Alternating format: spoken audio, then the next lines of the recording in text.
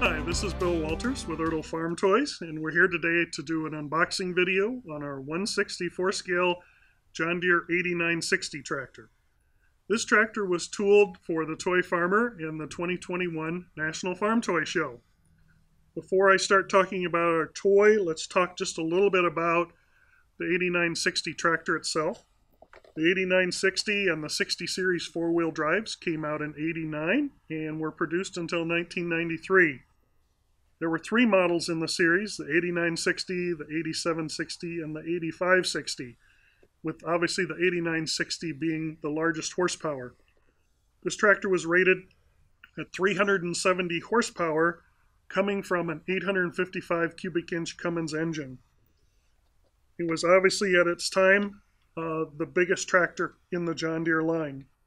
If you look at our toy, you can see that this was one of the first series where the air cleaner and exhaust stack went over to the side instead of coming up through the hood. We have a nicely detailed model with duals, has the railings for the ladder, has a 3-point hitch on the back. It also has wording on the bottom talking about it being the National Farm Toy Show tractor. So again, this was a one-time production run. We also did chase units for this, just like we did with our 1/16 scale model. So again, there were 44 silver chrome units that were produced that were randomly inserted into the production run. So very limited for a 64 scale. It's going to be very hard to find. These were offered through the Toy Farmer magazine as well as your local John Deere dealer.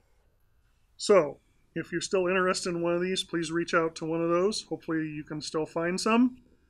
And thank you for watching this. Have a great day.